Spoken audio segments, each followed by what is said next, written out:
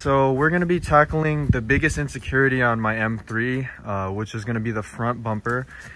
This thing is really fucked up. There's a lot of paint chips, as you can see. It looks ugly, and I don't like those amber markers. So we got the perfect solution from ECS Tuning. It's right here. It's going to be the Euro style front bumper. It does not have the reflectors, and it's definitely not gonna have these damn paint chips. So I'm gonna get the Euro front bumper paint matched and then ppf'd and ceramic coated alongside the GT4 front lip. It's also gonna be ppf and ceramic coated.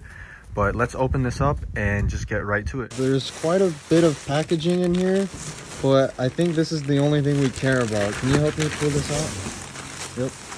This is why it was really light, the box, because it's mostly just packaging. But we're gonna get this bumper unwrapped soon. Here's the bumper. I'm hoping this is the right one, because there are different variations for the front bumper. But it should be the right one. They did a really good job of packaging it, so appreciate them for that. You always want to make sure your product gets there safe and sound, and they did a good job with that. Now let's reveal what's wrapped up. Yes, I don't have shoes. Kind of bumming it right now, but let's get it out of this. Hold on.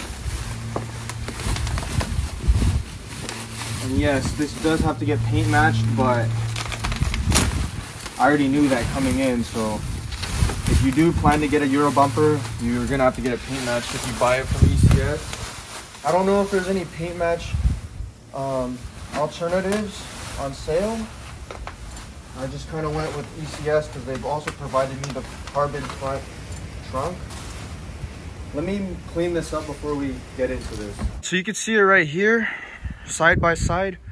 Biggest difference, there's no, reflector, the amber reflector. And yeah, I mean, I'm looking forward to finally getting the front end sorted. Looks kind of ugly in my opinion with the paint chips, but we're close to getting it how I like it. I did just get those new wheels, so it's looking pretty good. But yeah, let me know if this is a mod you plan on doing yourself as well, because I know it's kind of popular. It is a little bit pricey, but shout out to ECS for working with me and partnering for this video. I'll leave the link to this product in the video description. But yeah, let's get a little bit closer shots. Yeah, looking pretty good. I'm really excited to see how it'll look when it's painted and with the GT4 lip. So quick update on parts. So the trunk, it had a little scratch on the top.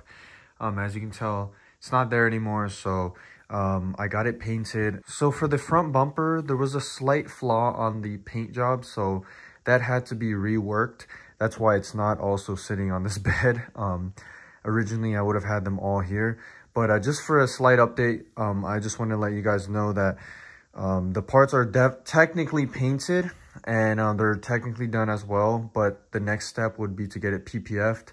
I'm gonna ppf the trunk and then also the front lip and also the front bumper. So yeah, just be a little bit more patient and the car is going to be transformed. But hopefully you enjoyed this video. Don't forget to like, comment, and subscribe, and I'll see you in the next upload.